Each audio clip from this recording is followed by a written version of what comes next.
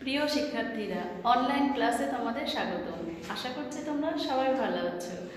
আর গতদিনে আমি যা ক্লাসে করিয়েছি সেগুলো নিশ্চয়ই খাতায় লিখেছো এবং পড়েছো। তো আজকে আমি তোমাদের যেটা করাবো, দেখো ঘুড়ি ৭৭ নাম্বার পেজ।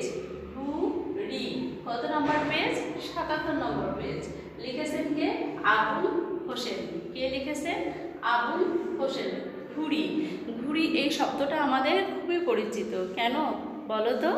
কারণ এখন যে সময়টা যাচ্ছে সেই সময় আকাশে তাকালে কি দেখা যায়? অসংখ্য ঘুড়ি দেখা যায়। দিনের বেলাতেও দেখা যায়, আবার রাত্রিবেলাতেও দেখা যায়। তাই আজকের যে কবিতাটি, সেই কবিতাটির নাম হচ্ছে ঘুড়ি। লিখেছেন কে? আবুল হোসেন। ঘুড়িরা উড়েছে বন মাথায়, হলুদে সবুজে মন মাতায়। গোধূলির ঝিকিমিকি আলোয়, লাল সাদা আর নীল কালোয়। ঘুড়িরা উড়েছে হালকা বায়। দেখো, ঘুড়িরা উড়েছে বন মাথায়, মানে ঘুড়িরা কি করছে? বনের মাথায়। বন মাথায় মানে গাছের উপরে, আকাশে প্রায় আকাশ ছুঁয়ে ছুঁয়ে যাব সেই রকম অবস্থায়। হলুদে সবুজে মন মাতায়। হলুদে সবুজে আমাদের মনটা কি করে? মাতায়, মানে ভরিয়ে দেয়। গোধূলির ঝিকিমিকি আলোয়। গোধূলির ঝিকিমিকি আলোয় বলতে বোঝায় বিকেলবেলা, মানে সূর্য ডোবার সময় যে মুহূর্তটা, সেটা হচ্ছে গোধূলি।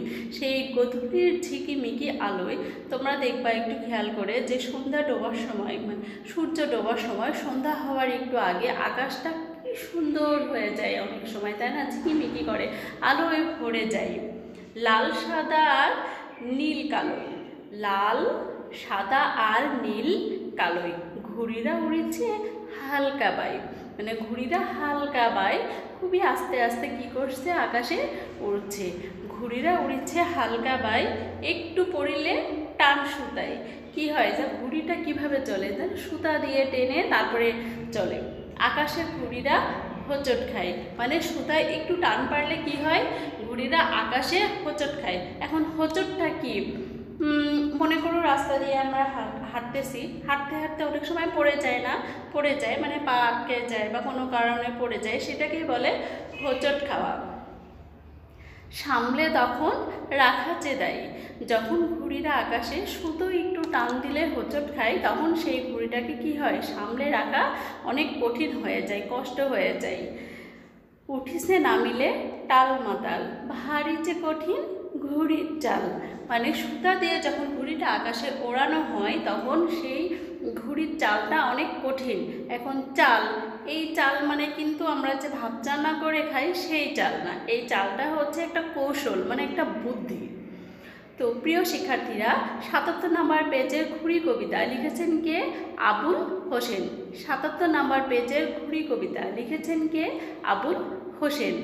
আর এটার প্রথম 10 লাইন তোমাদের লেখা ও পড়া। অবশ্যই তোমরা সুন্দর করে পড়বে এবং লিখবে। এবার দেখো, এবার যেটা হচ্ছে যে এই কবিতাটা পড়ার পরে আমরা কিছু শব্দ অর্থ পাবো, তাই না? যেমন দেখো এখানে কি লিখেছি? গোধূলি। গোধূলি। এখন গোধূলি, গোধূলি, গোধূলি শব্দটার সাথে আমরা খুব বেশি পরিচিত নয়, কারণ এই গোধূলি শব্দটা সবসময় আমরা ব্যবহার করি না। গোধূলি মানে হচ্ছে সূর্য ডোবার সময়। আজকে তোমরা অবশ্যই অবশ্যই বিকেলবেলা ফলো করবা, যখন সূর্যটা ডোবে তখন আমার সেই মুভমেন্টটা, সেই সময়টা কেমন হয়। এবার দেখো হোঁচট। হয়েছে বললাম, হোঁচট খেয়ে যায়, বাচ্চারা অনেক সময় হোঁচট খায়, বড়রাও হোঁচট খায়, তেমনই ঘুড়িরাও কি খায়? হোঁচট খায়, মানে পড়ে যায়, চলার সময় পা আটকে যাওয়া বা পড়ে যাওয়া। এবার দেখো চাল। আমি তোমাদেরকে বলেছি এই চাল মিন্স আমরা যে রান্না করে ভাত খাই সেই চাল না, এই চালটা হচ্ছে কৌশল, মানে বুদ্ধি। এবার দেখো তোমরা কি পাবা? এই কবিতাটা পড়ার পরে কিছু শব্দ অর্থ পাবা। সেই শব্দ অর্থগুলো তোমরা অবশ্যই খাতায় লিখবা। তারপরে কি পাবা? কিছু শূন্যস্থান পাবা। যেমন দেখো, ঘুড়ি উড়াতে নানা, ঘুড়ি উড়াতে নানা কি হয়? ড্যাশ খাটাতে হয়। ঘুড়ি ওড়াতে গেলে নানা কি কি করতে হয় বলো তো? চাল খাটাতে হয়, মানে বুদ্ধি খাটাতে হয়, কৌশলে খাটাতে হয়। এমন কিছু কি পাবা? শব্দ অর্থ পাবা। তারপরে কি পাবা বলো তো? কিছু প্রশ্ন পাবা। ঘুড়ি কোথায় ওড়ে? বলো তো, ঘুড়ি কোথায় ওড়ে? ঘুড়ি আকাশে ওড়ে। ঘুড়ি কোথায় ওড়ে? ঘুড়ি আকাশে ওড়ে। তারপরে কি দেখো তো? ঘুড়ি কেটে যাওয়ার পরে কোথায় যায়?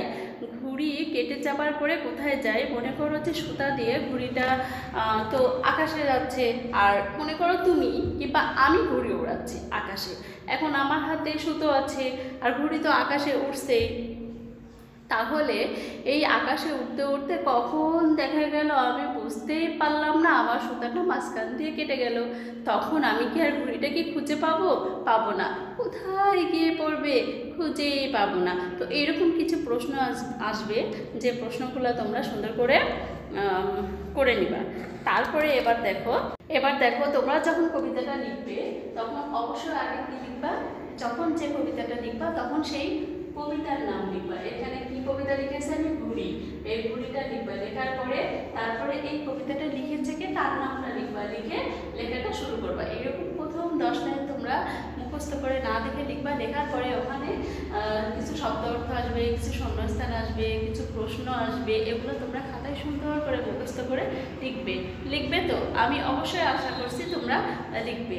আর যেহেতু এখন ঘুড়ি ওড়ানোর সময়, তোমরাও খেলার মাধ্যমে ছোট ছোট করে ঘুড়ি তৈরি করে ওড়াবে। আজকের মতো ক্লাস এখানেই।